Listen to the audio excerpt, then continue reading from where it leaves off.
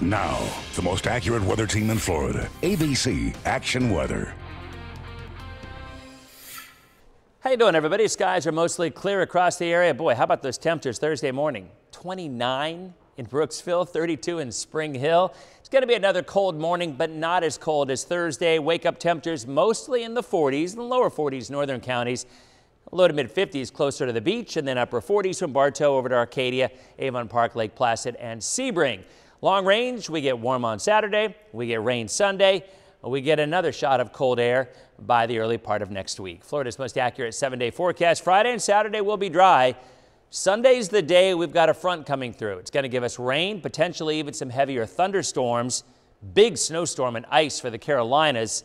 That rain chance 80%, and I think the timing is probably afternoon into the evening. Still just a little bit too early to pinpoint the exact time, but it will be raining on Sunday, at least for part of the day.